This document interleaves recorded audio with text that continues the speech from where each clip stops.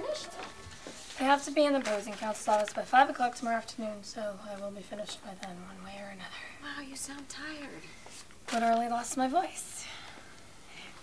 Is that the case about those people who got sick from drinking water with benzene in it? People of Littlewell versus VIG refineries. Oh, that was horrible. Somebody died, right? Yep, Mr. Santos, and 13 kids got really sick. Who knows how many more deaths there will be in the future. That's scary, isn't it? To think that the water you're drinking might be killing you. It's certainly not something we can take for granted. We had a case like that once. Jet fuel in the water.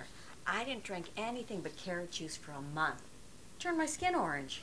Oh, by the way, we have the room booked from 3 to 5. Okay, I'll get the boxes out of here by then and finish up in my office. I use the term office loosely. It's a cubbyhole. You could just leave the boxes you were working on here. Leonard won't mind. Just put them up against the wall. Okay, thanks. Well, time for my daily protein fix. You on a diet again? It's not called a diet anymore. It's a lifestyle change. Right. It's healthy, right? Raw nuts are supposed to be protein and good brain food. At least that's what they say. Even though I'm tired a lot.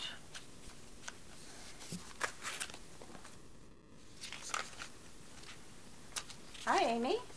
Hi, Pamela. How's it going? Fine. Looking for something in particular? No. No. Leonard and Julie booked the room for 3 o'clock, just trying to get the documents sorted by then. What do you have to do after that? Scan them, add the bait numbers, and just print them out. Huh. Doesn't that take a long time, using one of those archaic stamping machines with the little bottle of ink you use to put on the pad, either putting on too much or too little, and ink getting all over everything. You know, I always hated doing that. Yeah, well, if I had to do it that way, it'd take a week and I'd probably quit before I was done. So, how do you do it? On the computer, it takes just a minute and it's really easy. Then I can put all the documents with the bait numbers on a disk and print them out with a high-speed printer. Well, that's great. Yep, it should be done in plenty of time. Knock wood. Can't be too careful, though. There's always a chance the scanner will break or the computer will freeze or, I don't know, I'll be struck by lightning on my way to work. Well, we'd probably get an extension in that event.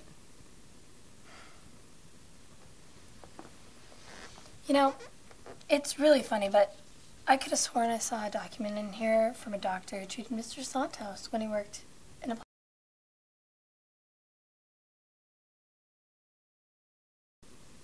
I think you're probably mistaken. You're probably getting it confused with another case. You know, the cases all seem to run together after a while. Well, I'll leave you to it. Keep up the good work. You sound tired, sweetie.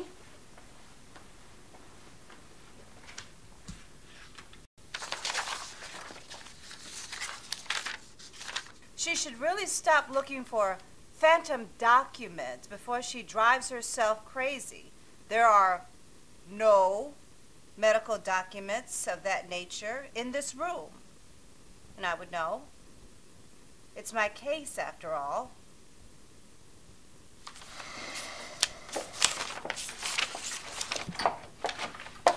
That was fast. I lost my appetite. You want to go get a big hunk of chocolate cake? What's wrong? We don't have to get cake.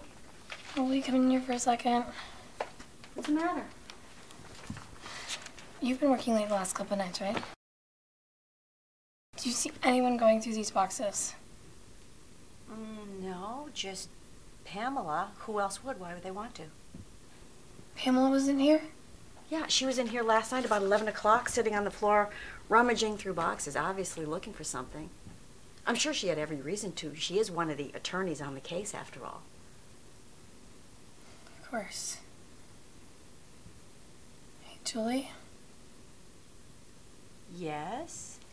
May I ask you a hypothetical question? Well, the old hypothetical. Go for it. Mind you, My question has absolutely no basis in reality, has nothing to do with what's going on now or has ever gone on in this office or in my life. What would you do if you suspected one of the attorneys you work for had extracted a document that was demanded by the opposing side? That might just be a little detrimental to the client. Maybe it could have a very negative impact on the outcome of the case. Gee, that's a tough one. You mean if this hypothetical person who doesn't have anything to do with you now, hasn't in the past, or won't in the future, forever and ever doesn't say anything? Right, what are the possible consequences? I'm not sure.